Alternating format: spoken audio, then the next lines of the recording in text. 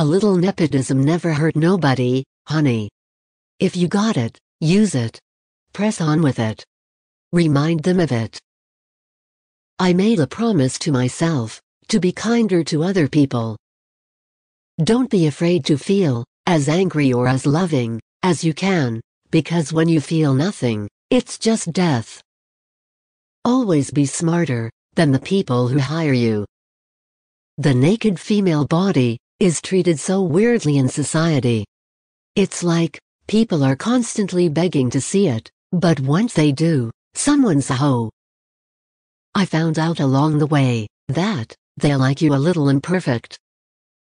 My identity is very clear to me now. I am a black woman. It's ill-becoming for an old broad to sing about how bad she wants it. But occasionally we do. I was unique in that I was a kind of black that white people could accept. I was their daydream. I had the worst kind of acceptance, because it was never for how great I was, or what I contributed. It was because of the way I looked. Every color I can think of, and nationality, we were all touched by Dr. King, because he made us like each other, and respect each other. It's so nice to get flowers, while you can still smell the fragrance. As much as I try, when I open my mouth, Lena comes out, and I get so mad. I want to sing like Aretha Franklin. Before her, I wanted the technical ability of Ella Fitzgerald. In my early days, I was a sepia Hedy Lamarr. Now I'm black and a woman, singing my own way. It's not the load that breaks you down, it's the way you carry it. Carry it by the comfortable handles of gratitude for what's positive and that it is not worse, rather than the uncomfortable edges of bitterness for the negatives and that it is not better. I'm not alone, I'm free. I no longer have to be a credit, I don't have to be a symbol to anybody. I don't have to be a first to anybody.